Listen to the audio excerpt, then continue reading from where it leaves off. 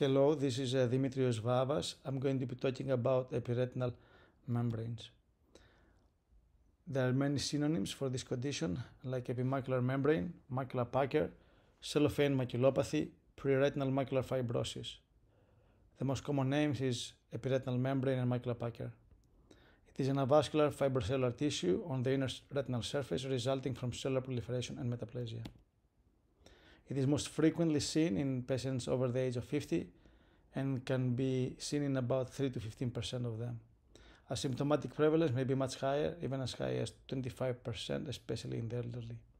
There is no clear gender predilection, and 20-30% of them may be bilateral. Posterior vitreous detachment is seen in about 80 to 90% of them, and is thought that it is pathogenic. Other causes are trauma, tears, retinal detachment, laser cryo, infection, inflammation, uveitis, retinal vascular disorders like retinal vein occlusions and diabetic retinopathy. Cataract surgery is also thought to incite it and can be seen in up to 10% post-cataract surgery. Some of these cases may be pre-existing. Much less common is also seen in some tumors. The original idea of the pathogenesis was that the PVD induces defects in the ILM that allow Muller glial cells to migrate and form the epiretinal membrane.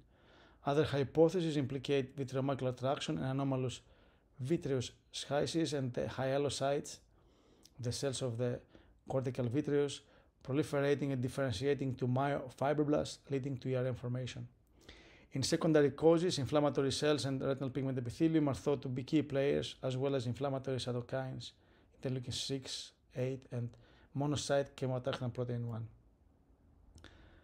As we said, there are several different cells that have been identified in epiretinal membranes: glial cells, Muller and isocytes, hyalurocytes from the cortical vitreous remnants, RPE cells, and myofibroblasts. Because of transdifferentiation of one cell to other cell types, the exact origin of a lot of these cells is contested, and the presence of RPE cells may be only seen when the ERM is secondary to retinal breaks and retinal detachment. Epiretinal membranes can lead to leakage on fluorescein angiography, and the epiretinal membrane can be the sole cause of vascular leakage. Clinical findings of this condition include reflective scene, stria of the inner retina, ectopia of the fovea, vessel tortuosity, cystoid macular edema and angiographic leakage. Occasionally petechial hemorrhages can be seen, as well as RPE changes from the presence of fluid from macular edema most often. The presenting visual acuity when it is symptomatic is usually 20/30 to 20/70. Most are better than 20/50, and up to 5% of them can be worse than 20/200.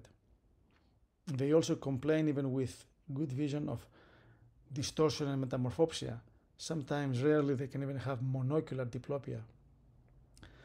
The epiretinal membrane and the symptoms progress in the minority of the patients, 10 to 30%. There is a range of presentation and mismatch of visual acuity and anatomy, and we're going to see here a patient that has significant ERM by 20/25 visual acuity.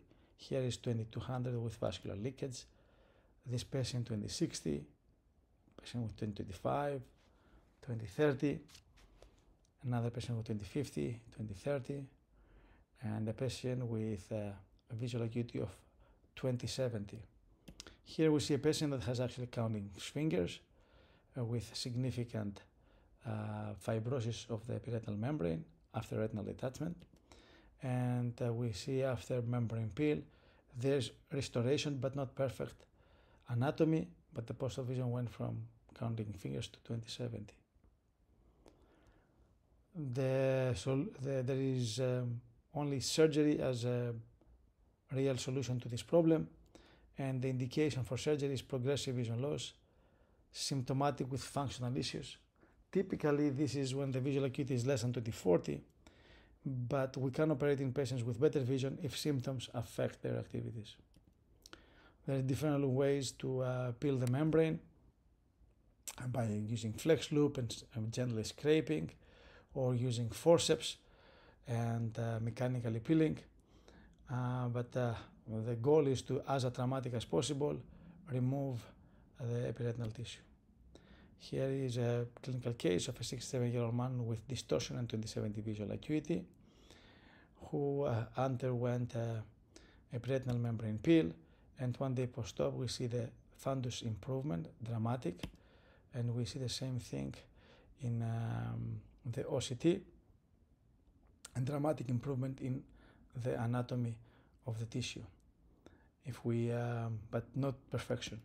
If we look in tabular form, what happens to the vision, we see by the 3rd month there is improvement to 20/20, even though the anatomy has not been perfectly restored. Of course, we care mostly about the function and not about the anatomy so much. If we look at the time course of the surgical improvement, we find out that there is a nice exponential curve, and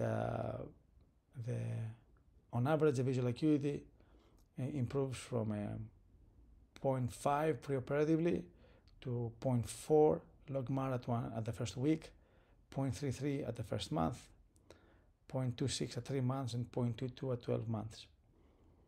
It can continue to improve even up to 2 years later. We will see that the OCT matches that. 24% of what we will see finally is gained in the first day. Half of the final gain is realized by the first week. 88% is realized by 3 months, and 95% by 12 months.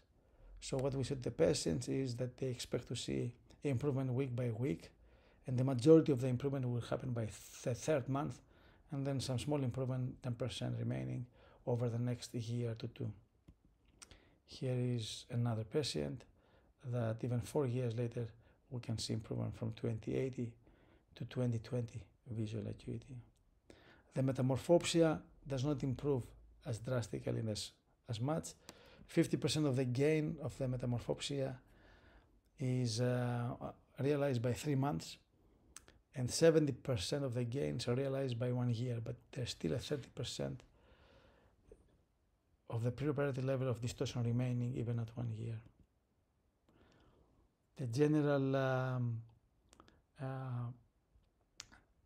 statistics for who is going to improve is about 8 out of 10 patients are going to see more than 2 lines of improvement, and 2 out of 10 patients will see a mild improvement.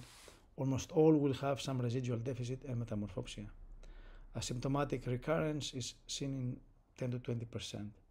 Symptomatic recurrence is only about 1 to 1.5%. And this brings me to the discussion about the role of ILM peeling. Do we need to peel the normal structure that all of us has and bothers none of us, ILM? When we peel the ILM, we have dissociated outer nerve fiber layer and microscotomas. And although it does reduce the recurrence from 1.5% to about 1%, the number needed to treat to avoid 1 recurrence is 200, way too much and not worth given the associated iatrogenic risks of microscotomas and less optimal visual function. The surgery has risks as any surgery. Cataracts, almost all patients will develop a cataract if they are phakic. This will happen within the next 2 to 5 years. Some of them may even within months.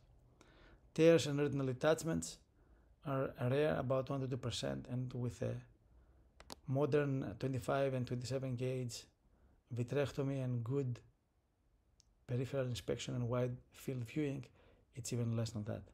Recurrences, as we said, most of them are asymptomatic, 1.5% about. How to proceed if you have epiretinal membrane cataract? Cataract surgery first is my preference, and some patients may be happy enough after the cataract surgery and avoid the vitrectomy and membrane peel.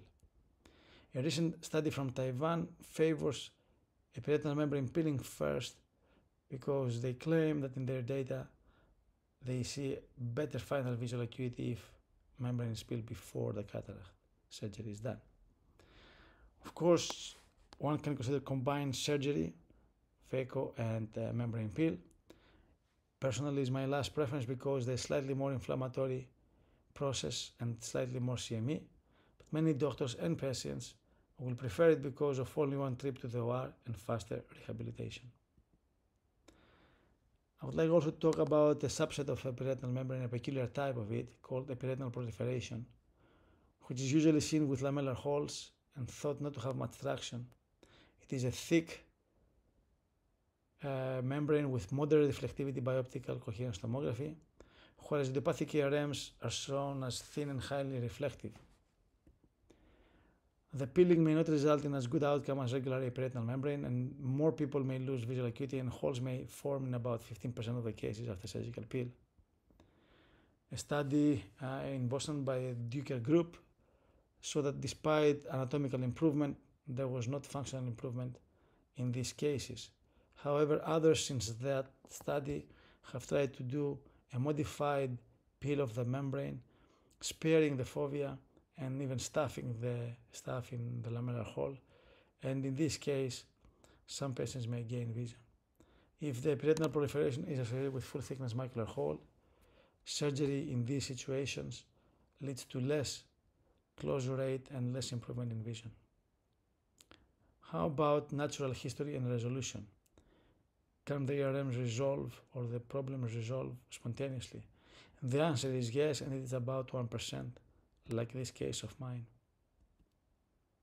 So in summary, epiretinal membrane is primary idiopathic, is the most common. Most of them are mild and non-progressive. There is variable presentation and there can be a mismatch between the anatomy and the vision. We do surgery for symptomatic cases. 80% of the patients will improve substantially and be happy, but residual deficits always are present. Difficult to predict who is going to be in the 80% or in the 20% group. Internal limiting membrane peel leads to mild detriment in vision and minimal RS recurrence and should be avoided. Side effects: almost always you will have cataract, and symptomatic recurrences are rare, about 1 to 1.5%. Thank you very much for your attention.